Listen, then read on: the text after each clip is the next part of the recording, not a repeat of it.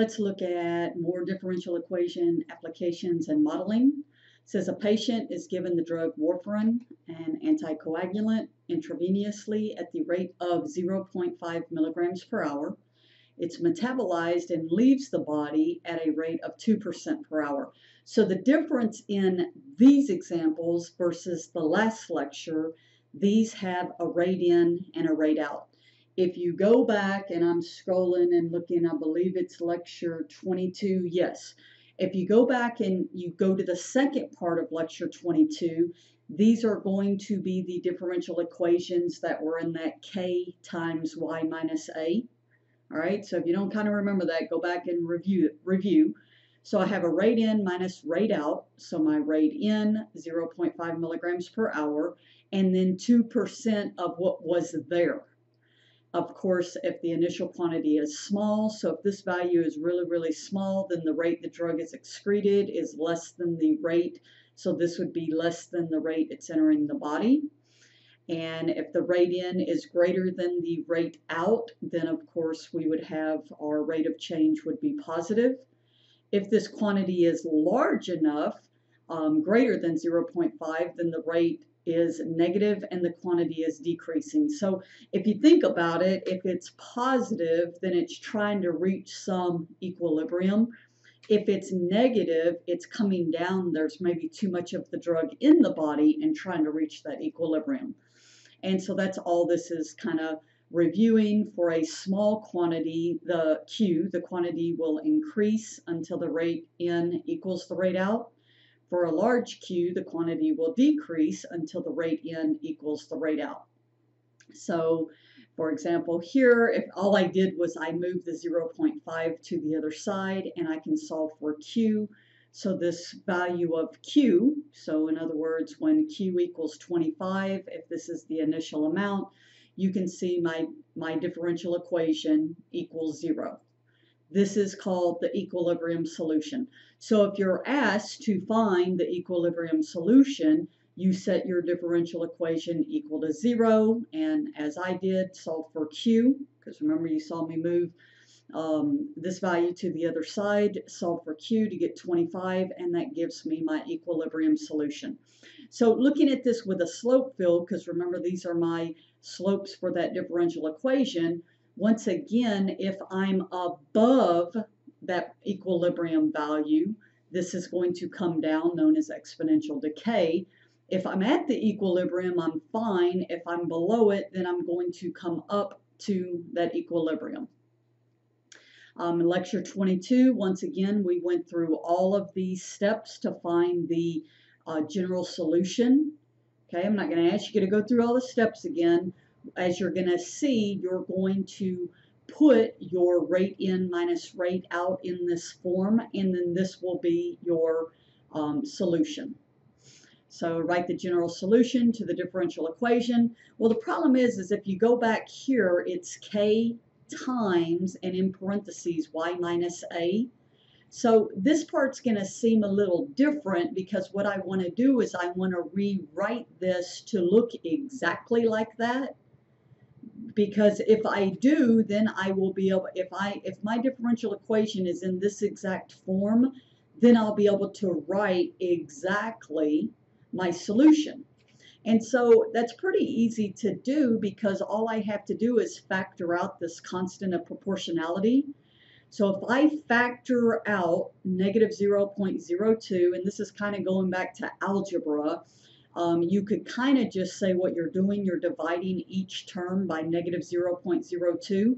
And then notice I put the Q first because I just want to put it in this form. And you can already see that A is at 25, my equilibrium.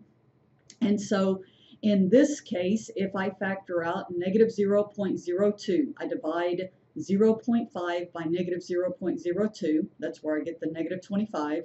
I divide negative 0.02Q by negative 0.02, and that's where I get Q. So now this is exactly in this form, and so it makes it easy to take this now and put it into my actual solution because I'm just looking at the actual variables. Okay, so as I can see, my A is going to be my 25. My K in this case is the negative 0.02. And something's in my way. You move back a little bit. All right, there we go. Not sure how that happened. All right, and so now as you can see, I can go from my differential equation that is in that rate in minus rate out form and write my solution. So just convince yourself where all these pieces are coming from, okay, from these values. And now I have my solution. So I can take this equation, plug in a particular time, and of course, as you're going to see, if we have some given information, I can solve for C, but then have this actual equation for predicting. So as I mentioned, for finding C, now to find a particular solution when the initial quantity, okay, Q sub 0 is 20. So if I start at 20, I plug 20 in for my initial, and now I have something I can solve for C. My initial is at time 0, so I plug 0 in here, and I solve for C, and I get my value for C. So thus when Q sub 0 equals 20, you can see now my solution, why my C is negative. If I graph this, now I'm trying to head up to my equilibrium of 25. And so that's what it's saying here. If I want to find a particular solution, well, let's say I'm at my original or initial quantity is at that equilibrium, then of course C equals 0. So when I have an initial quantity of 25, then I can see that if I plug in my value of 0 here, this just gives me 25 and I'm at equilibrium.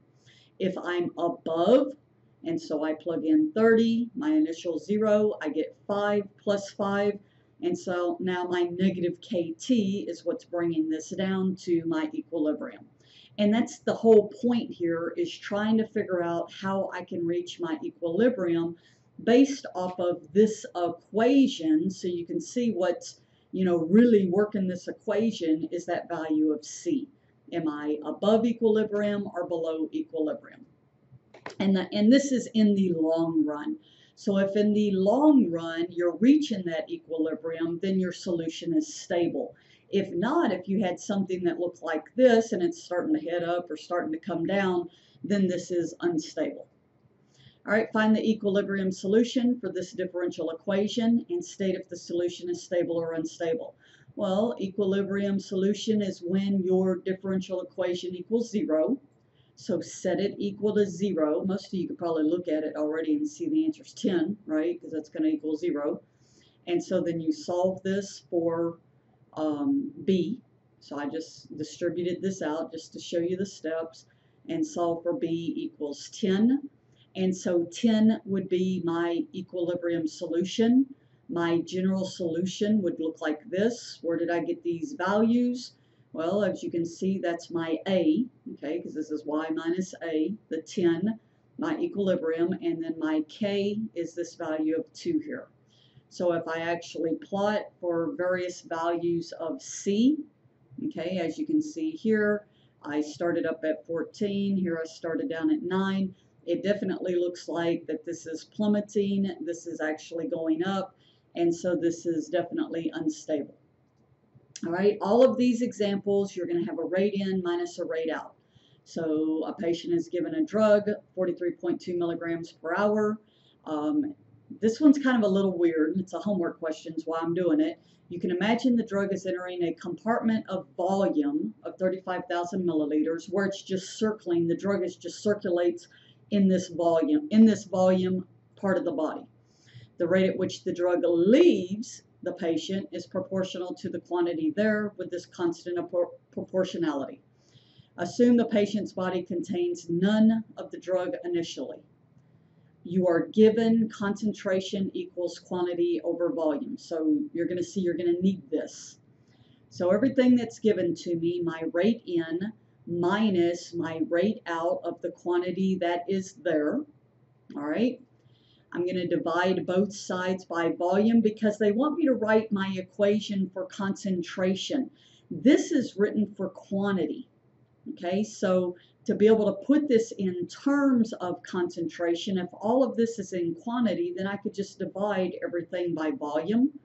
So I just, instead of dividing, I multiplied by 1 over V, divided by volume, okay, quantity divided by volume. So now what happens is my quantity over volume, this becomes my change in my concentration. Okay, quantity, notice here, quantity over volume, so my change in concentration over change in time. This was given, if you go back on the slides, the volume 35,000, and in this case here, quantity over volume then is in terms, so I have this in terms of my dependent function. All right, how do I put it in this actual form, the K times Y minus A? Well, I have to figure out what's my K. Well, it's the negative 0.082. So I'm going to divide every term by negative 0.82. So in other words, I'm factoring that out front. So that gets divided off. If you put that in your calculator, 43.2 divided by 35,000, and then what you get, divide by negative 0.082. That's where I'm getting this value, the 0.015 from, okay? And so by factoring this out, so this is the first step where I divided it, and then I divided out negative 0.082. This is in my differential equation form, my K, and then my function minus A, my amount. And so here, therefore, this would be my actual solution. And then I would say, well, if this is my solution, what is happening in the long run? So in the long run, if you remember, we had this before where I mentioned, what does e to the negative kt look like?